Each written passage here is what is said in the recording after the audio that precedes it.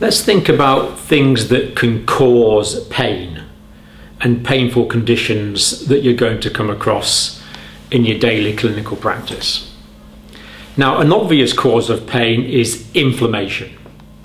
Inflammation is going to cause pain whether the inflammation has a chemical cause, a thermal cause, whether it's caused by radiation, whether it's caused by an immunological reaction, or what you might see most frequently is caused by infection. So inflammation is going to release inflammatory mediators into the tissues. That's going to sensitize the nociceptors. It's going to lower the depolarization threshold of the nociceptors. There's going to be hyperalgesia and there's going to be pain. So very often, if a wound isn't painful, it's not infected. It's not an absolute rule, but if a wound does become painful, consider infection. Not that it's the infection itself that's causing the pain, it's the inflammation. So inflammatory conditions are very often painful conditions.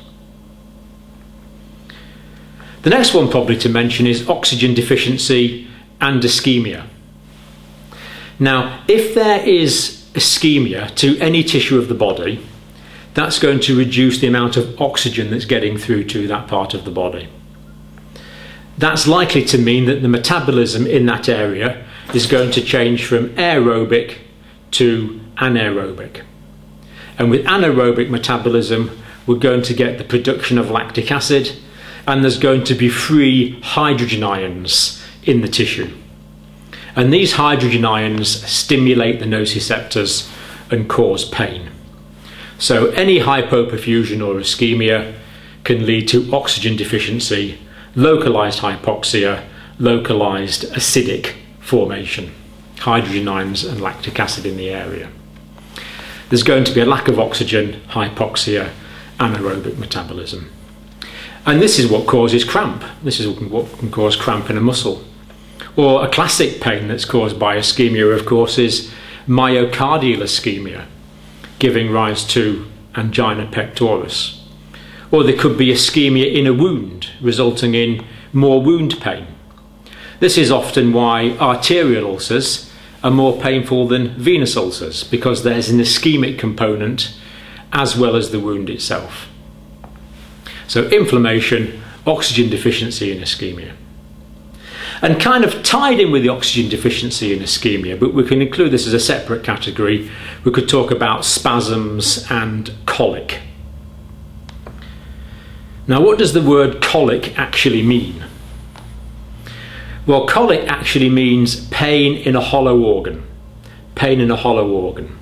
So you might have come across patients with renal ureteric colic or biliary colic. Or indeed, you might have come across people with labour pains. That's actually a spasm and a colic. So what's happening here is that there's a hollow organ with muscular walls, and the muscles go into spasm. There's a spasm of the muscles.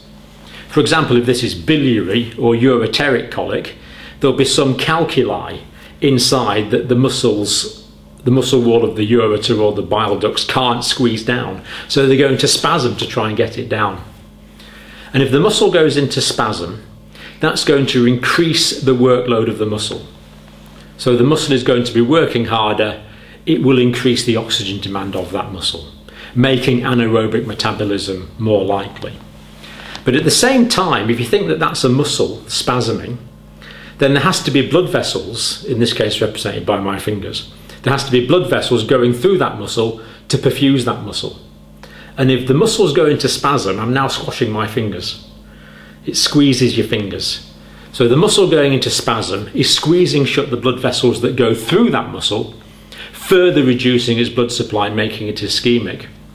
So in the spasm, the very time the muscle needs more oxygen, it's getting less oxygen because it's spasming down on its own blood supply. So colic, spasms, renal colic and biliary colic are two of the worst common pains that we see on medical wards actually. These are agonizing conditions.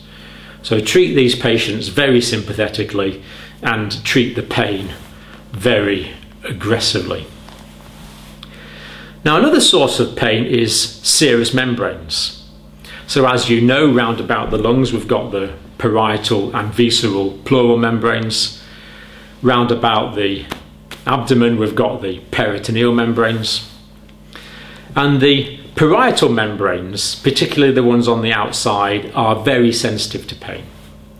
So the parietal pleural membrane is very sensitive to pain, and the parietal peritoneal membrane is very sensitive to pain.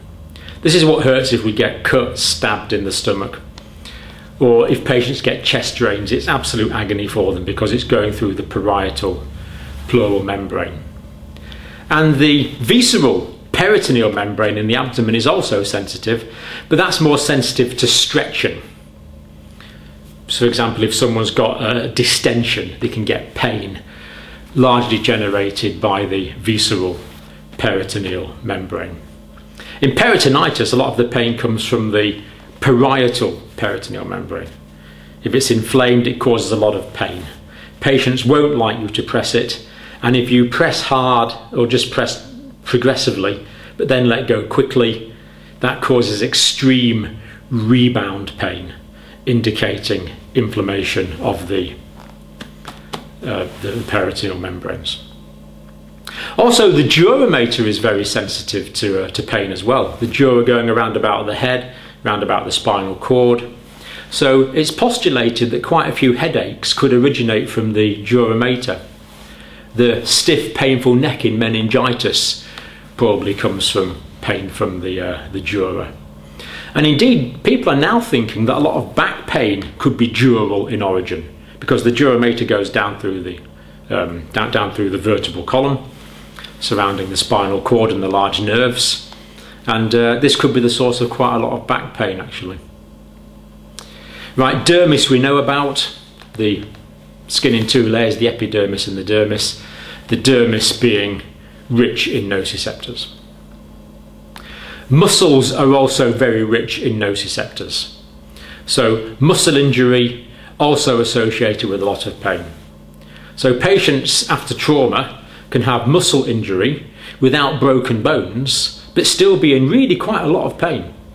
So just because someone hasn't got a fracture doesn't mean to say the pain can necessarily be less, because muscles can generate a lot of pain. And also in this trauma situation we think about joint capsules. Now the joint capsule goes between two